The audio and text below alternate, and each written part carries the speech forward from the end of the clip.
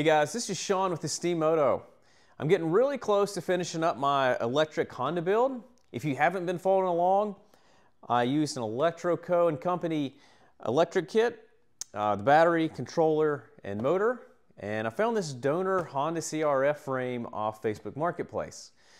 So aside from some cosmetic things, I'm about ready to call this thing finished. Now, I'm starting to think about my next build already, and I either want to build a two-stroke, because I've never built a two-stroke before, or do some restoration, or I want to build another electric bike. But I'd probably go with an electric pit bike or maybe a smaller frame just so my wife can ride. But starting to think about my next build, I've thought about 3 things that I'd probably reconsider going into my next build. And I think these are things that maybe you might want to consider if you're going to go electric. So number 1, I would probably find a better frame.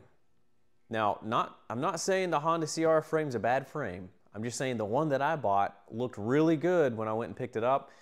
But as I got it home, I started taking it apart. I found that basically every bearing was shot. Every seal was shot.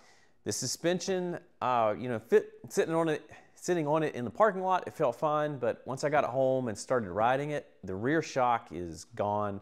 The forks probably just need rebuilt. And then it started going even further. The brakes, the brake rotors were warped. The rear brake shoe was actually outside of the caliper. It was just hanging, dangling. So there's been a few surprises that I found once I got the bike home and took it apart. But once I fixed those minor things, the frame was actually in pretty good shape. But the other thing I would reconsider is using a steel frame. And the reason for that is simply because I can't weld on aluminum. So putting this all together, I had to just build everything out of steel brackets, which added a lot of weight. And it would have been really nice if I could have just welded mounting tabs for the motors and brackets where I wanted. Now, with that said, the new aluminum frames, where they're perimeter frames, do allow for a larger battery, and it's easier to take the battery in and out of the top. A steel frame, they have this spine going down the back. You won't be able to lift the battery out. You'll have to do a different configuration. But there's some pros and cons with both ways. I would just consider looking at a better frame that's in better condition when I restart. Now, number 2, this build took me around probably 10 to 11 months.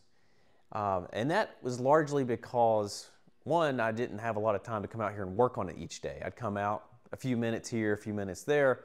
The other thing was I wanted to build all the mounting brackets by scratch. I wanted to weld, learn to weld, and say I did basically everything, which I did. So I bought a welder off Amazon. Links in the subscription below. I bought a very simple one. Went and bought steel from Lowe's and Home Depot, brought it back, started cutting it up, and I made it work. I made the motor brackets from scratch. Now, moving forward, if I was going to build another build, this one took me about 10 months. Now, knowing what I know now, I could build another in probably 10 hours. And one thing that I would do is I would go ahead and buy pre-made motor mounts from somebody like Lithium King. I'll add a link down below for that. That already comes with motor mounts specifically for this motor that actually mounts to the swing arm bolt in the rear. Now, I hand fabricated all that. I broke a lot of welds. I scrapped a lot of metal. And that was part of the process that I wanted to do. But moving forward, if I just wanted to get it done, I would go with the pre-made motor brackets. Now, you still have to mount your battery and your controller, but that's at least quite a bit less work that you got to do. And the other big thing is those motor brackets will actually align your sprocket, which is extremely important to get your sprocket, the height correct, the distance from the swing arm correct, and get it aligned correctly to where your chain is in a straight parallel path to your rear sprocket. So that's what I would do there. And number 3, this kind of goes back to the frame issue, but I would buy a bigger battery. So I put a 40 amp hour battery in this frame, but knowing now how much space is above the battery, I could have got a larger battery that was just simply taller and probably got another 10 to 20 amp hours out of it. So with the perimeter frame of these aluminum frames where they swell open, you can drop a battery directly down into it. Well, I cut the top of the motor off, which you can see in some old videos, which dropped my battery down about 2 inches. Well, that gives me another 2 inches above the battery where it sits today. So I could have went with a bigger battery. It would have cost more, but you would have got quite a bit more ride time, and certain batteries that are a little bit bigger have a little bit more output amperage, so you could have a little bit more power if your controller can handle it. So otherwise, I think this build's been awesome. It's fun to ride in the yard. It's extremely torquey. I got on this and then got on my 350 right after and played around with it, and the torque characteristics are just so different, it's hard to compare, but it's silent. I can ride this in my yard. The neighbors don't complain. You know, I can pull up and stop and talk, have a conversation, casually take off, and truly I can almost have a conversation while we're riding because it's so quiet, and that's what I love.